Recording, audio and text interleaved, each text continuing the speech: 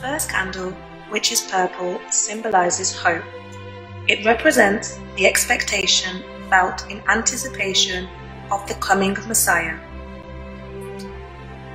The second candle, also purple, represents faith. It is called the Bethlehem candle, as a reminder of Mary and Joseph's journey to Bethlehem. The third candle is pink and symbolizes joy. The third Sunday of Advent is Gaudete Sunday and is meant to remind us of the joy that the world experienced at the birth of Jesus, as well as the joy that the faithful have reached the midpoint of Advent. On the fourth week of Advent, we light the final purple candle to mark the final week of prayer and penance as we wait for the birth of our Saviour. The final candle symbolizes peace. It reminds us of the message of the angels: peace on earth, goodwill toward men. The white candle is placed in the middle of the wreath and lit on Christmas Eve. This candle is called the Christ candle and represents the life of Christ. The color white is for purity because Christ is our sinless, pure Savior.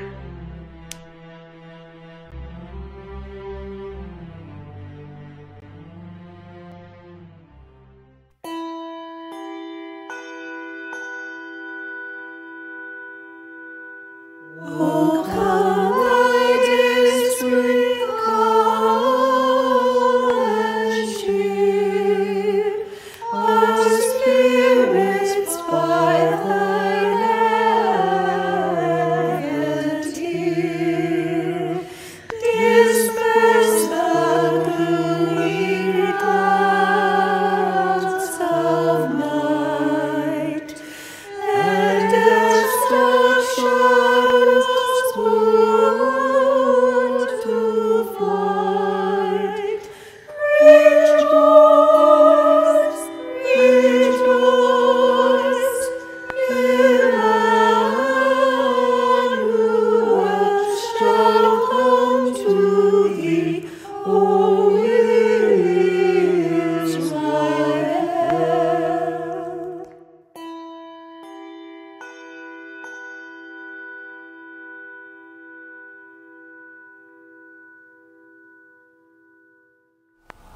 Welcome to worship on the second week of Advent here at Front Royal Presbyterian in this virtual space where we get to reach beyond the walls and into your homes and around the world.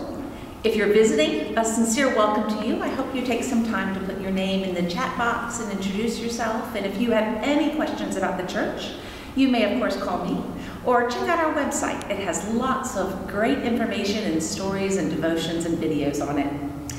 Couple of announcements.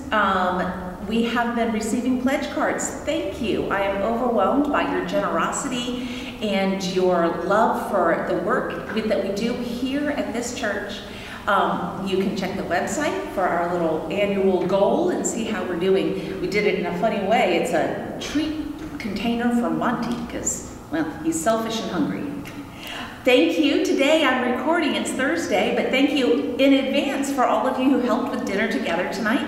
It's always a joy to serve in the community. And if you'll notice, right outside of the Baptist church now, we even have banners to invite more people to dinner. So thank you for supporting that ministry. And if you would like to in the future, you can contact Dee. Thank you for those that delivered reach bags. Thank you to those that adopted the Salvation Army kids. Every single one was adopted by different people, so thank you for your generosity. Don't forget that we have the alternative Christmas options where you can buy a mask or a candy bar, and it's a $20 donation towards COVID relief in Ethiopia. You would then receive a card and the mask or the chocolate bar to give as a gift, as a way to say thanks for all that God does for us so that we can give back. Next week is wonderful. You guys are all going to want to tune in. It'll be our Christmas Music Festival. The choir has been working very hard to put some wonderful music together to get us in the mood. It's kind of sad this year we don't get to sing carols, but this year we get to enjoy, and I love that the choir is working in new and amazing ways. Devotions are still available right outside the church office or in the church office or online. I hope you're taking some time to read those during this Advent period and turning that space of your home into a worship space so that you guys can get ready for the coming of Christ. Thank you to the Dusenberrys for helping with the Advent wreath lighting today, and for Donna Jordan for serving as liturgist. And finally, I have to say this again and again and again because I want to make sure you hear me. We are having Christmas Eve service here in the sanctuary at 7 o'clock. That is by reservation only. I know that sounds horrible, but we're doing that in order to make sure that we don't get too many people in the church on Christmas Eve.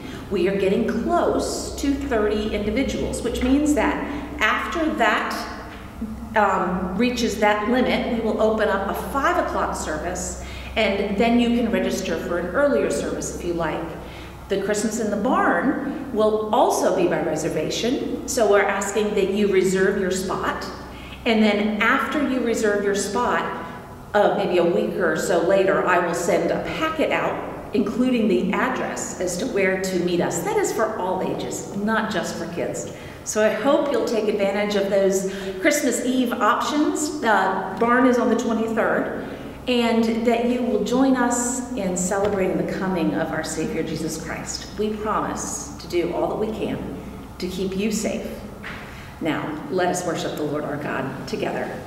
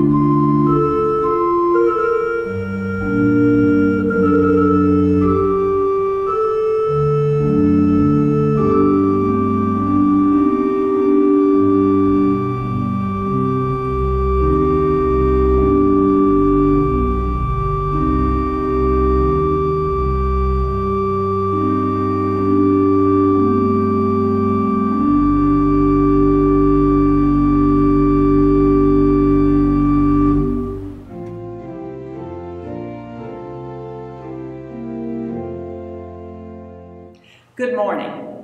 If you will join me in the call to worship. Jesus says to you and to me, I am the light of the world. Whoever follows me will never walk in darkness, but will have the light of life. Let us fix our eyes upon the true light as we gather in worship today. In Matthew chapter 5, verse 9, we find this promise: Blessed are the peacemakers, for they will be called the children of God. And Isaiah reminds us in chapter 26, verse 3, You will keep him in perfect peace, whose mind is focused on you because he trusts in you. The first candle reminded us of hope. The second Advent candle is the candle of peace, the peace we seek in our hearts as we await the coming of Christ, and peace on earth as announced by the angels. Do we truly seek peace? If we are honest with ourselves in this crazy world of 2020, peace is one of the last words we would use to describe it. Quarantine, isolation, divided elections, protests and riots, and when we consider how focused we are on the controversial news of the day, we must also realize we play a part in it. To speak of peace makes little sense. It seems just like a pipe dream. In our messy Christmas here at FRPC, we acknowledge the chaos we have in our own lives and seek to find Christ in the midst of it. We don't simply throw up our hands and say, "Oh well," and we don't simply hide in the dark expecting nothing to change. When we recognize the world that Christ chose to enter, we must also seek to find him in it. He can be found in the peace of a sleeping child, or in the prayers of nurses and doctors as they tend to the dying. He can be found in the peace of a FaceTime call with grandparents. He can be found in the peace of a silent night when our dreams can give us hope. Let us pray. Lord, in the seasons when every heart should be happy and light, many of us are struggling with the heaviness of life, burdens that steal the joy right out of our stockings. In a world where worry, not peace, prevails, stir up that good news again. This Advent, make it real in our hearts. Never have we needed your joy and peace more than now. You have promised rest for the weary, victory for the battle-scarred, peace for the anxious, and acceptance for the broken-hearted, not just at Advent, but every day of the year. Your name is still called Wonderful, Counselor, the Mighty God, the Everlasting Father, and the Prince of Peace. We know that peace on earth can only come when hearts find peace with you. You are still our joy. You are still our peace. You are no longer a babe in the manger.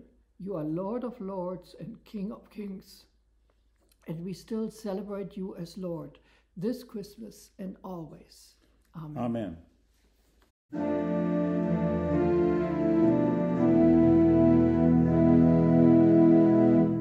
Light two candles to watch for Messiah. Let the light banish darkness.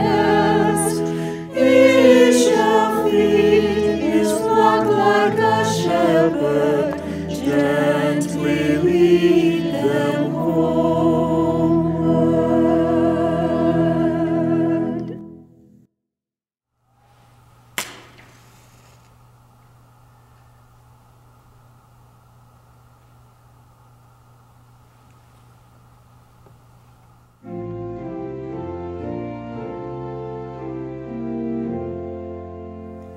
The prayer of confession. Let us pray as we confess our sins and all that long for the Advent.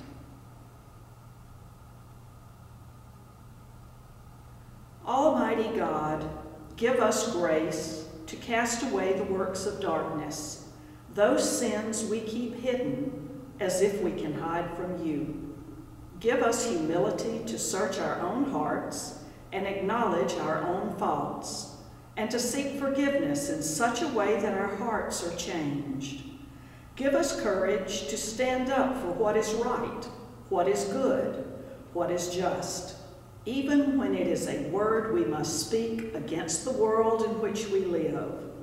Forgive our silence and inaction when so many of your children are lost and hurting, so that during this time of Advent we might live into the spirit of the season and ready our hearts for the coming of Christ.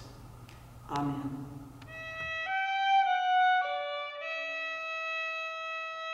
Holy God, holy and mighty, holy immortal One, have mercy upon us.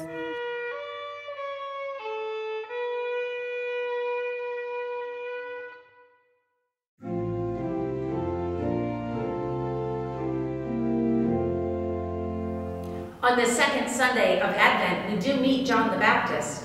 And we know John the Baptist baptized all that were coming to him in throngs, as well as he baptized our Lord and Savior Jesus Christ. It was a baptism of repentance.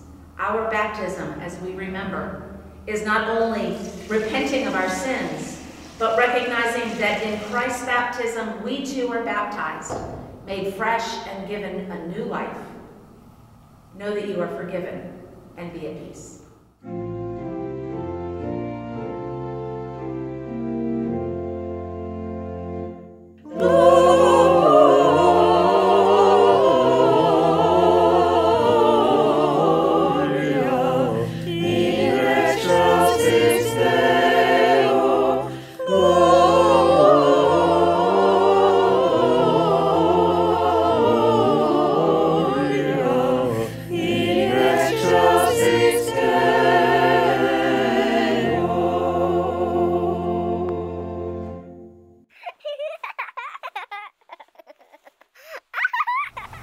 Hi kids, it's so good that you guys are tuning in with us this morning.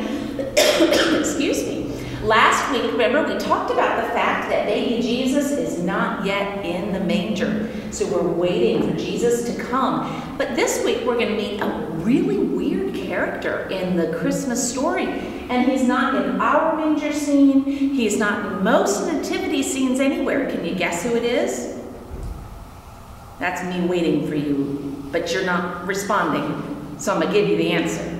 John the Baptist.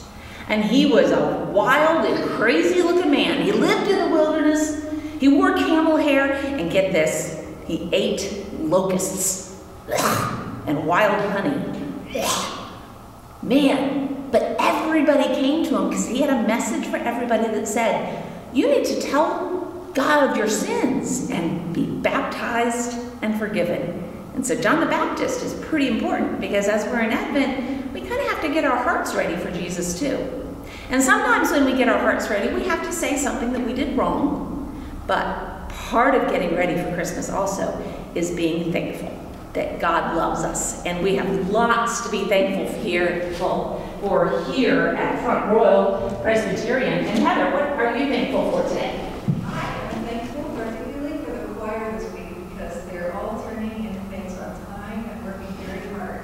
Ah, yay for the choir, recognizing deadlines and working hard. Absolutely, and I'm looking forward to next week. That's going to be a wonderful celebration. Misty? I'm thankful for during Christmas time, the joy that people seem to have. They're just more joyful. Yes, there is a lot of joy, and you might think it's not there because we're not together as much, but you can definitely feel it and experience it. I am thankful for the beautiful Advent wreath that Pat Lee put together for us. I hope you saw that when we lit the Advent candle. That Advent wreath reminds us it's a circle. And it reminds us that God's love has no beginning and no end. And thank you, Pat, for gracing our church with that beautiful thing. Monty, he's just thankful for trees. You know, he just is, everybody says, oh my gosh, he's getting bigger. I don't think he is. I think he's just holding his own. Let's pray. Good and gracious God, we confess that sometimes we do things that don't make you happy. And we confess that sometimes we do them anyway. Remind us, Lord, to prepare our hearts, not only as we confess our sins, but as we look around and we're grateful for all the good things that you have given us. Help us to see them, acknowledge them, and share the joy with others. Amen. This morning's first scripture reading is from the Old Testament book of the prophet Isaiah, chapter 40, verses 1 through 11. God's people are comforted. Comfort, O comfort my people, says your God. Speak tenderly to Jerusalem and cry to her that she has served her term, that her penalty is paid, that she has received from the Lord's hand double for all her sins. A voice cries out, in the wilderness, prepare the way of the Lord. Make straight in the desert a highway for our God. Every valley shall be lifted up, and every mountain and hill be made low. The uneven ground shall become level, and the rough places a plain. Then the glory of the Lord shall be revealed, and all people shall see it together. For the mouth of the Lord has spoken. A voice says, cry out. And I said, what shall I cry? All people are grass. Their constancy is like the flower of the field. The grass withers, the flower fades, when the breath of the Lord blows upon it. Surely the people are grass. The grass withers, the flower fades, but the word of our God shall stand forever. Get you up to a high mountain, O Zion, herald of good tidings. Lift up your voice with strength, O Jerusalem, herald of good tidings.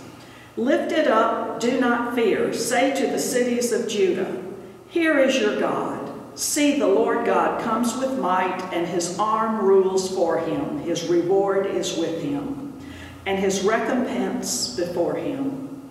He will feed his flock like a shepherd. He will gather the lambs in his arms and carry them in his bosom, and gently lead the mother sheep. This is the word of the Lord. Thanks be to God. As we go to God in prayer today, I have two prayer concerns that I bring up to you. We've been keeping the Ostermeyers, they were previous members that moved, in our prayers. Gary had a stroke, and he is in the hospital, and it's very difficult for them because obviously with COVID, they can't have visitors. So we keep the Ostermeyers in our prayers. We also praise the Lord that Elaine King's son came through with surgery. He's got about a 3-month recovery. So we continue to pray for him, but if you get a chance, give Elaine a call. I'm sure she'd love to hear from you. Let us pray. This week, Lord, on this second week of Advent, our word is peace. And we confess that we don't quite know what that word means. We're accustomed to wars both around the world and in our own homes and communities. We're accustomed to hearts that are filled with anger and anguish and anxiety and torment. We confess, Lord, that we do not seek peace with one another because to have anger gives us more control. So, Lord, when we speak of peace, we don't speak just of that day of the Lord when all of the guns will be put down and the hands of friendship will be lifted up. We speak not only of that wonderful passage from Isaiah when the lion will lay down with the lamb. We speak not just of idyllic visions of everybody joining together as one community, but when we speak of peace, we speak also of our own hearts and our own minds. To have a peace within us that says, I will not worry because God, you are in control. To have a peace in our mind that says, I am God's child, I am loved. To have a peace in our heart that has the ability to think beyond ourselves and just those that we care about, and share that peace with those that maybe only you love. So when we trivialize peace, Lord, to just one or two areas of our life, we are not asking for the peace of Advent. We are asking, Lord, humbly, for you to bring the peace of your kingdom, if only for just a moment. And use us, Lord. Allow us, humble us, open our hearts and our minds to make just a small opening so that you might enter in. That we might use not words of anger, but words of love. That we might seek peace not only in our homes or at our jobs, but in our community. And we recognize, Lord, that finding and working towards that peace is hard and it's exhausting. But it is you, Lord, that reminds us we are never alone. It is you that says, peace I give to you. And you gave us your Son, Jesus Christ. Lord, we thank you for the opportunity to simply worship. We give great thanks that you are a God that moves beyond walls and barriers. You are a God that seeks not just to be in one place, but in all places. So let us open up our homes, our hearts, and all of who we are to invite you in this Christmas. Prepare our hearts. Help us to hear again the words of John the Baptist.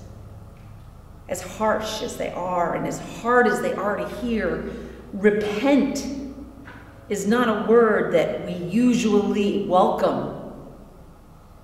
But Lord, help it ignite something in us that says, I need to repent and to stand gloriously before you, knowing that our sins are forgiven.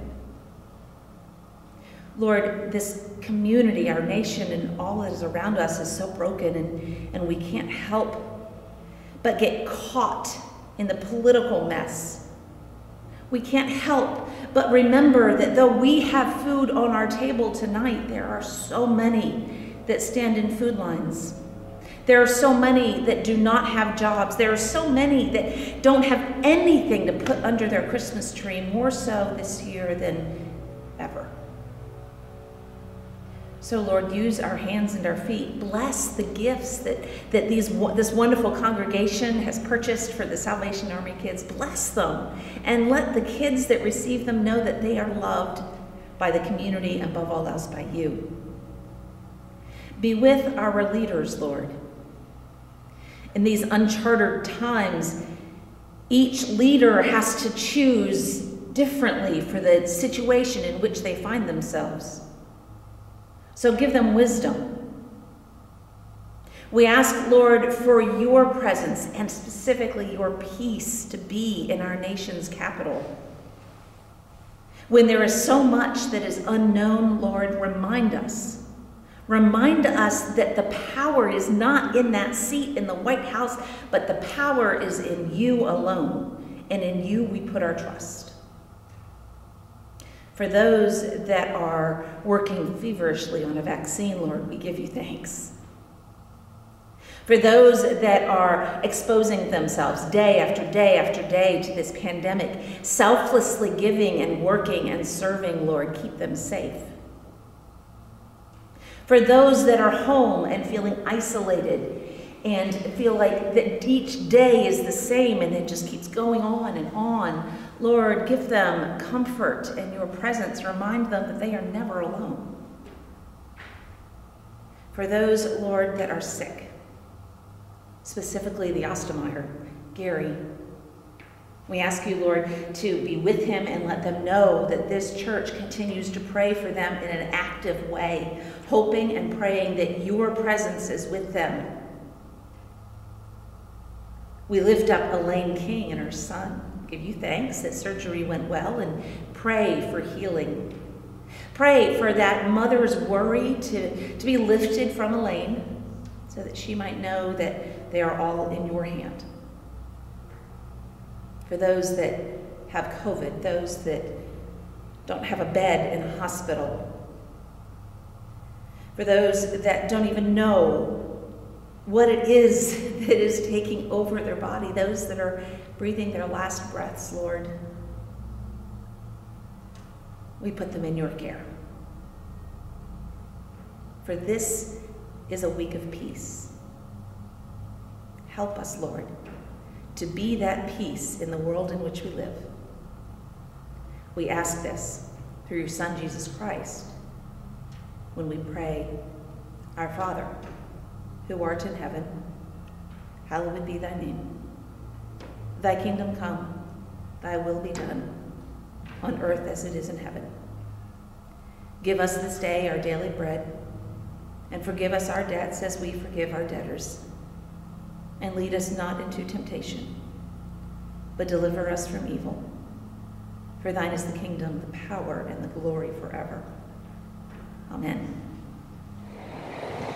And now it is time for the offering. When God called, Mary answered. When God wanted to employ her in new and unexpected ways, Mary answered. When God asked her to join with God in changing the world forever, Mary answered. Now it's our turn. As we continue our pledge campaign for 2021, we ask your help in returning pledge cards so that the elders can plan accordingly for the new year. We seek to be a church that is a living and breathing vision of the new kingdom here in our little corner of the world. We need your help in order to make that happen. Give if you imagine a world without aggression or violence. Give if you imagine a world without poverty or children going to bed hungry. Give if you imagine a world without oppression, without racism, sexism, or division, so we can all live peacefully as the people of God. Give because you imagine a world where the gospel of love and light overcomes the darkness. You can find a pledge card online or request one from the church office if you didn't receive one. You may give online at tithe.lee.com, mail a check, or stop by and say hi and drop it off in person. Let us pray. We give thanks, Lord, because you have blessed us beyond anything we can begin to count or measure or even acknowledge. So out of the blessings that you have given to us, receive now these gifts and tithes, and use us and all that we have to bring glory to your Son, Jesus Christ. Amen.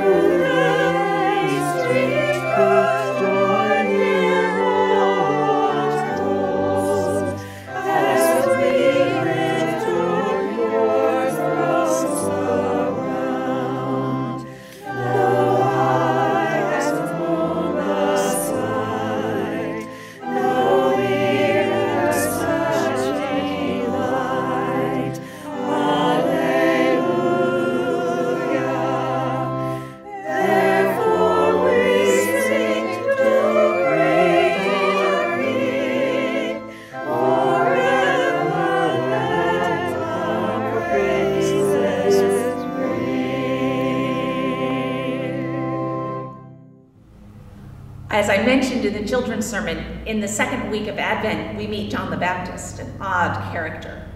And he doesn't quite fit in our manger scene, so he's at the very beginning. And we're going to be reading from Mark, chapter 1, verses 1 through 8. This is the Message Bible reading. Hear now the word of the Lord.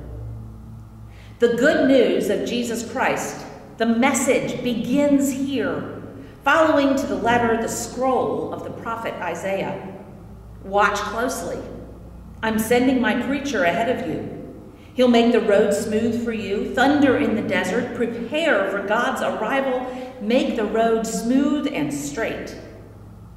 John the Baptizer appeared in the wild, preaching a baptism of life change that leads to the forgiveness of sins. People thronged to him from Judea and Jerusalem. As they confessed their sins, they were baptized by him in the Jordan River into a changed life. John wore a camel hair habit tied at the waist with a leather belt. He ate locusts and wild honey. As he preached, he said, "Repent. The real action comes next. The star in this drama, to whom I am a mere stagehand, will change your life. I'm baptizing you here in the river, turning your old life in for a kingdom life. But his baptism will be a holy baptism by the Holy Spirit, and it will change you from the inside out." My friends, the grass withers and the flower fades, but the word of our Lord will stand forever. This is the word of the Lord. Thanks be to God.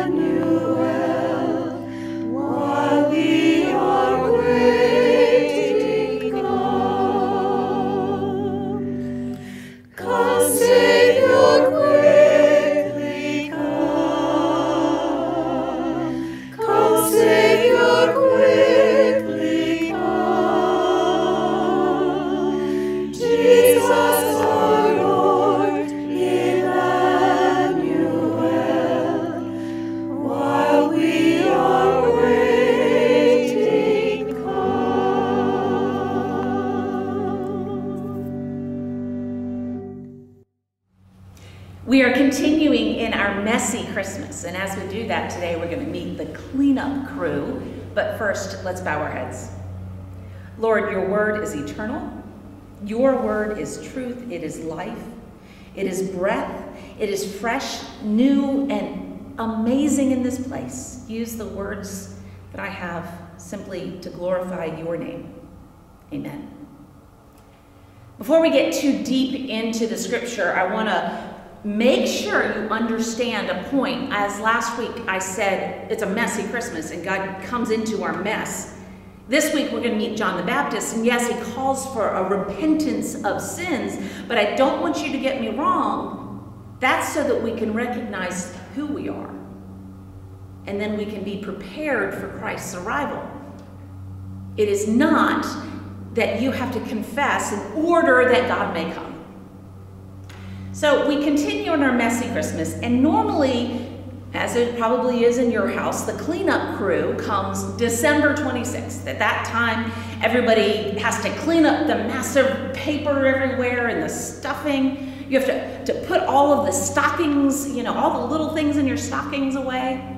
You take it all out to the curb and everybody gets to see what you got for Christmas. But this year, the cleanup crew comes first. And it comes in the form of a strange messenger, John the Baptist. Camel's hair. I don't think that's comfortable. As I said, you're not going to find him on any Christmas cards or in any nativity scene. He is the rough and tumble guy that we're not quite sure what to do with. The church puts him at the beginning of Advent because, well, we don't want him too close to when we're trying to be all nice, comfortable. Even more than that, his words grate in your skin, grate in your ears. He yells, repent. So you just gotta imagine this wild and crazy guy out in the wilderness, and the one word that he keeps saying is, and very loudly, repent. Because then when you do, you will be changed from the inside out. And it amazes me that so many people came to see him. It says great crowds from Judea to Jerusalem came to see him. And I can understand that because maybe it was just mere curiosity. Maybe they had finished all their, Netflix series and didn't have anything else to do. Maybe it was just peer pressure. They wanted to be in on the event. Needless to say, they don't just come. They listen and they are baptized by John the Baptist into a new life, into a new kingdom, into a way that John the Baptist says, I'm turning you inside out. And if we're honest with ourselves, if I wore camel's hair and ate locusts, I'd be a whole lot skinnier. Our church would not be very full. Nobody wants to hear the message, repent. So I always wonder why so many people came. Why were so many people there? If I preached that message, well, I'd preach us out of the business of being the church. Because we justify our sins. Do you hear that? We justify our sins. We protect ourselves and hide our sins. There are very few of us that want to stand in front of a crowd and say, I am a sinner, I need to repent. We've justified our sins in all sorts of different ways. Yes, I know. I cheated on my wife, but the marriage was over anyway. It was just a piece of paper. It was just a document at this point. I've done nothing wrong. Do you love how we justify our sins? We've explained it away. Instead of being a grievous act against God that we don't feed the hungry right before us, we make up excuses. Well, they don't really deserve it. We remember things differently in order to justify our actions, because if you tell yourself a lie repeatedly enough, you will actually believe it as truth. So we are protecting ourselves instead of going to this repentance place.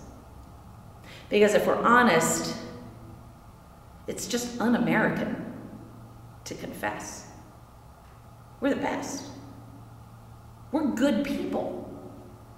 We do what is right. And I'm going to take a kind of a word, and it's gaslighting. And gaslighting is, it's actually from an old movie with Ingrid Bergman in like the 30s, where a husband tried to make his wife go crazy by manipulation, psychological manipulation. But I'm going to take this word gaslighting and suggest that maybe we are not busy gaslighting one another, but gaslighting ourselves. Trying to convince ourselves into a different reality. We begin to believe that alternate reality. And we begin to consider it as our own, whether it's true or not. And so when we do that, we manipulate our realities to fit our ideas or ideals. And when they stand in competition to Scripture, we believe ourselves. I'm not sure if I've shared this story with you or not. It's just hilarious. Well, it's sad, but I'm going to tell it to you again. If you haven't heard it, enjoy. If you have, then you can, go get something to drink at home. Orange juice, coffee. Jacob was probably about 3 years old. We lived in Charlotte, and he had gotten put in timeout for something in his room. And I go up and check on him after just maybe 15 minutes.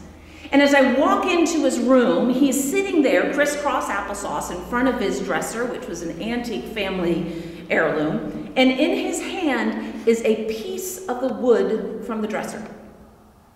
And being the fantastic mom that I am, I thought, oh, this is a great learning time. I'm going to teach him confession. I'm going to teach him to acknowledge and own his sins. And so I said to Jacob, I said, who did that to your dresser? He'd been caught red-handed. Remember, it's right there in his hand. Who did this to your dresser, I said. And Jacob looks up with me, not even putting the piece down, and he says, Devin, do this. Devin was a friend of his. He hadn't been over for a few days. I knew Devin didn't do it. So I got my best. Jacob, who did this to your dresser? Pushing him one step further. Thomas, do this. Another friend that hadn't been over for a while, and he still has it in his hand. And I'm expecting him to own it, to repent, confess. I wouldn't have been sad if I'd seen a few tears come out of his eyes. So sorry. I was sadly mistaken. And third time's a charm. Jacob Woodrow Evans, who did this? Sarah the dog. Sarah dog did this. And I just about blew my top. Jacob, why is the piece of wood in your hand? And he looks and he hides it. I didn't do it. So I tell you this because it's a very simple toddler story, but it is in reality our lives. His response was first blaming other people, and we are good at that, aren't we? Passing the blame to someone else. Or even if we don't pass the blame, if we find ourselves caught in a sin, we pick up on everybody else's sins and start, well, theirs is bigger than mine. Blame. Second is denial. And Jacob denied that it was even done. He was changing his own reality. And here I am. I had taken psychology classes in college, and I was failing him miserably because he was a toddler and did not understand. He didn't understand the logic. He was just trying to protect himself.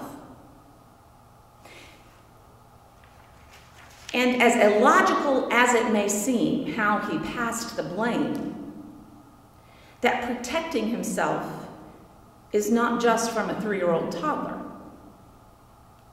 Because he may have been 3 years old and justified in his growth and maturity, but I dare to suggest that we have a whole lot of grown-up toddlers walking around in this community and in this world, passing blame, denying the truth, and living in their own reality.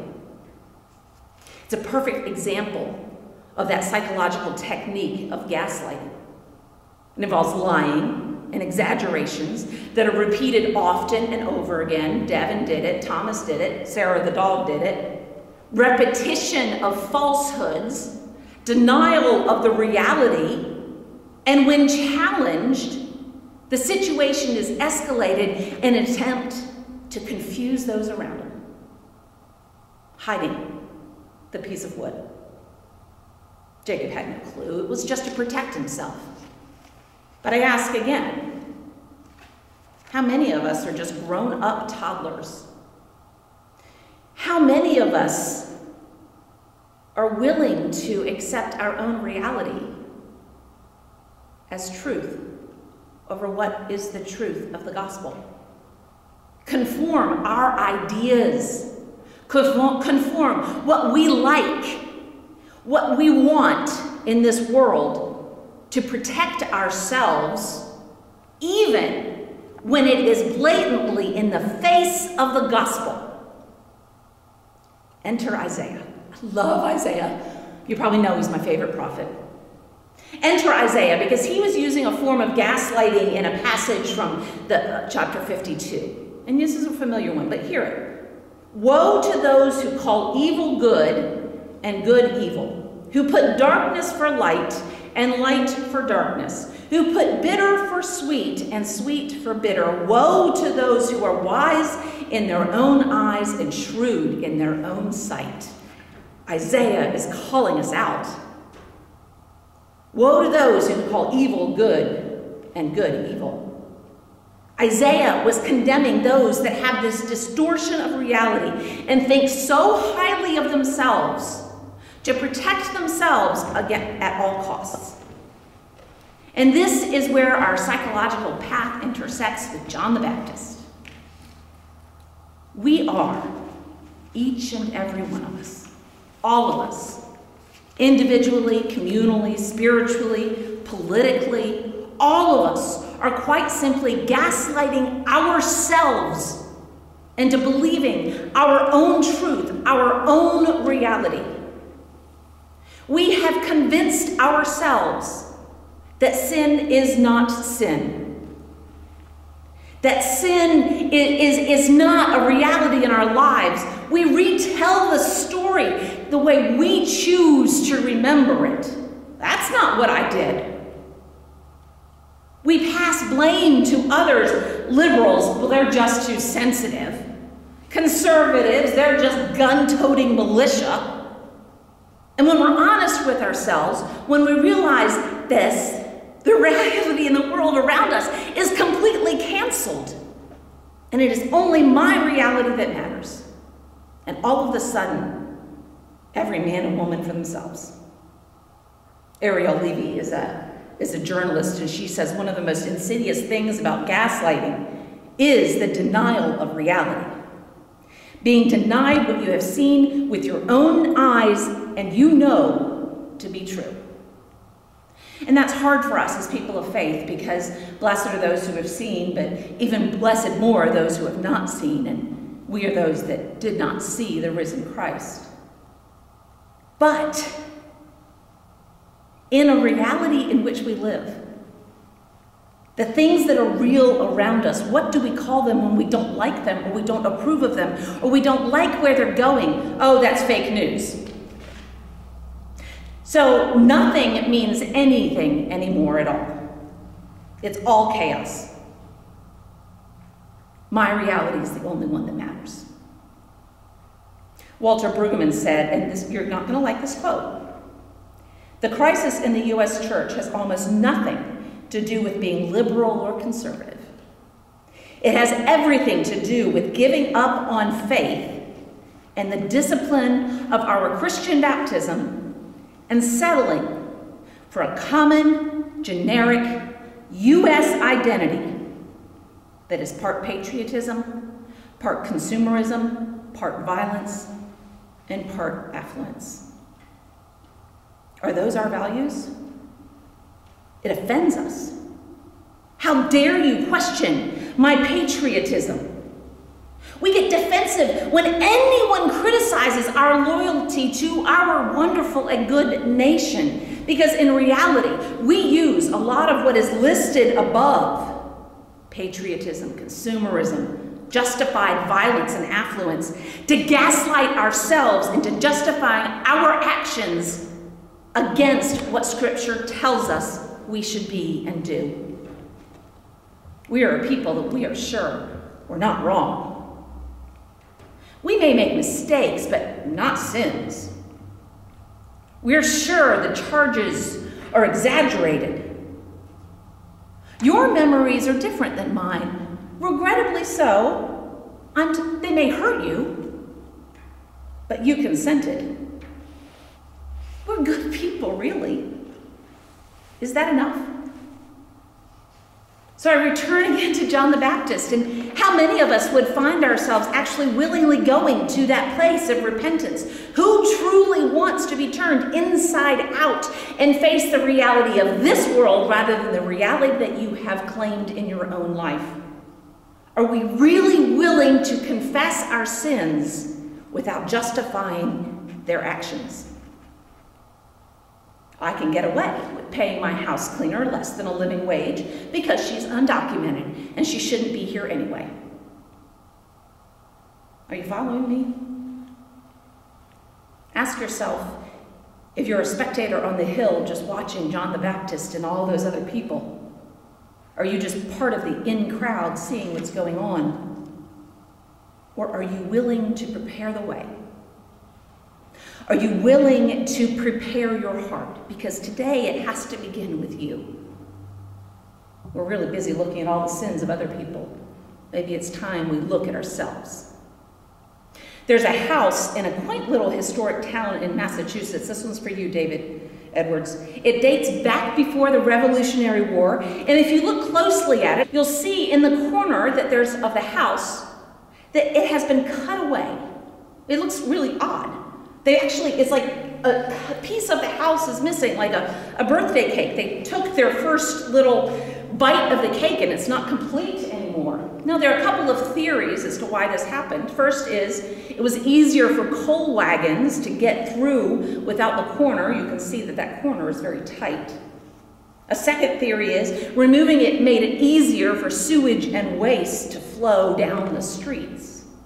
But the story that stuck is that General Lafayette came to visit. His carriage was pulled by 6 fine, beautiful white horses, and when they got to that part in the street, he couldn't navigate through.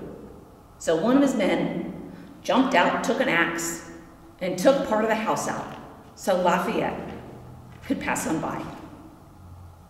It strikes me that the 3 theories have everything to do with our passage today and what I've been talking about. Consumerism. The coal wagons had to make a way. We will do anything to protect our economy, even at the cost of others' lives. Pride. Lafayette had to have his way regardless of the cost, boasting of our own strength among others. And my favorite, the sewer, the waste, the filth, the sin.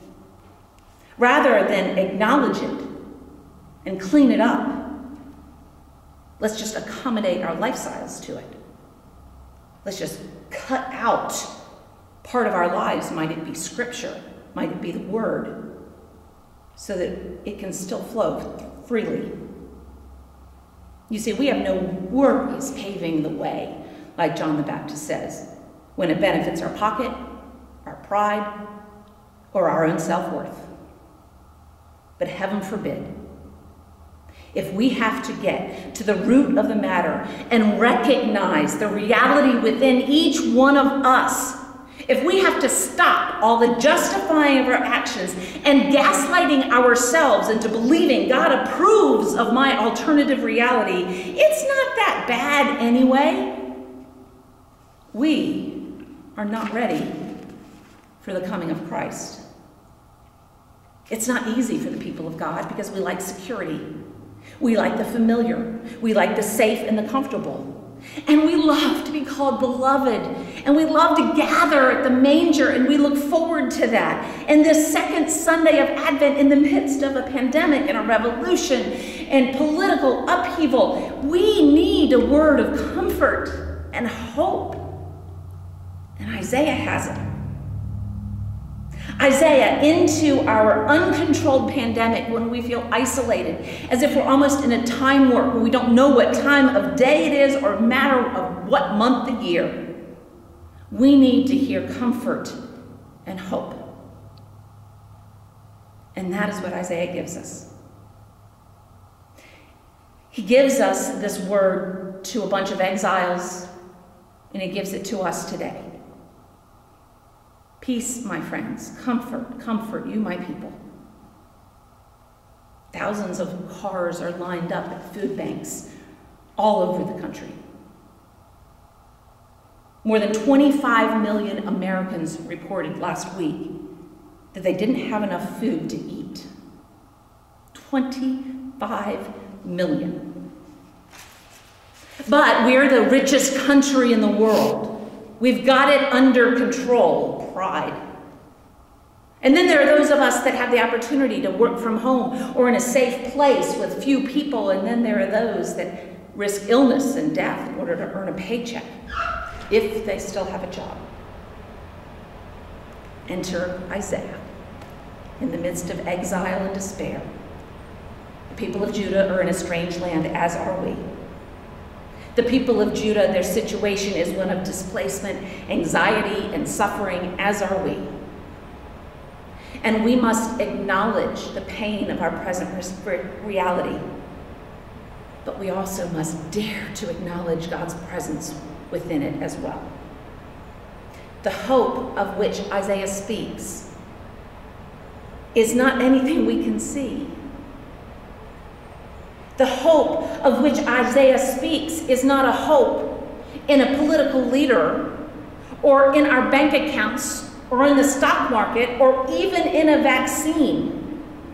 The hope that Isaiah speaks of isn't January 1st, 2021, when we can put this behind us, because this hope that Isaiah speaks of to them and to us is God's faithfulness in the midst of it all.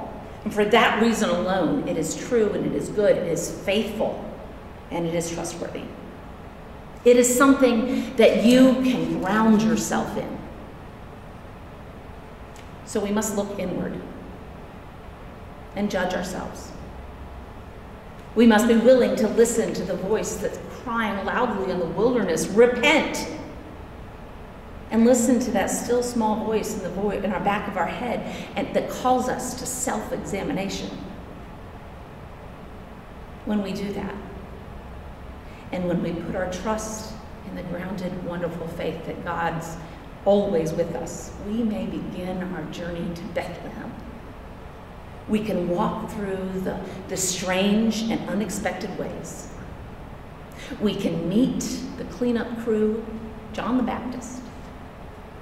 And we can offer ourselves a new beginning, a newness that can be viewed as a blessing and gift, but also one that forces change. And none of us like change. But if you consider the birth of a child, it's a wonderful, beautiful event. It's exciting, it's fantastic, but it's not easy. Caring for a new child takes work and adjustment and learning new things, just as your life, when you find your way turned inside out, it takes adjustment and change and learning new things. And we will find our way to Bethlehem, though the road may be turny and go through the wilderness. But we can find our road to Bethlehem when we pour out our shame that we've been hiding in ourselves.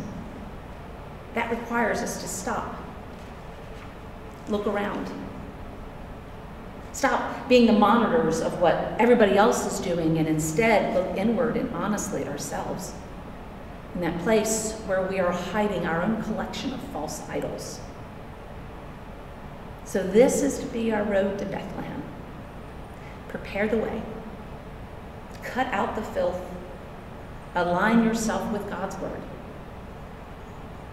Beat down your inner justification of your sins and listen to that still small voice of God saying you are beloved. Pave a way through the wilderness of your pride and your greed. Smooth out the potholes where your hidden sins have made your life and your journey bumpy and uncomfortable. It's terrifying. It winds us through our own unworthiness. But when we follow that road to Bethlehem, it also leads us to a place where we may be born anew. And there in Bethlehem, we can hear Isaiah's words. Comfort, comfort you, my people. All glory be to God the Father, God the Son, and God the Holy Spirit. Amen and amen.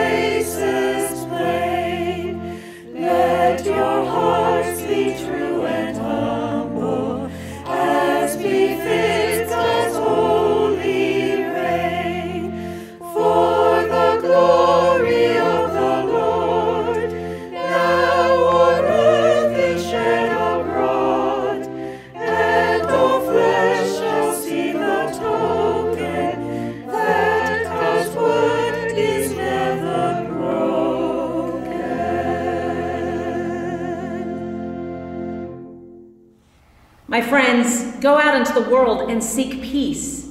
Do goodwill for others, recognizing that we are each and every one of us unworthy, but also beloved by God. Go, be the light of Christ in this dark and terrifying world. In the name of the Father, the Son, and the Holy Spirit, amen and amen.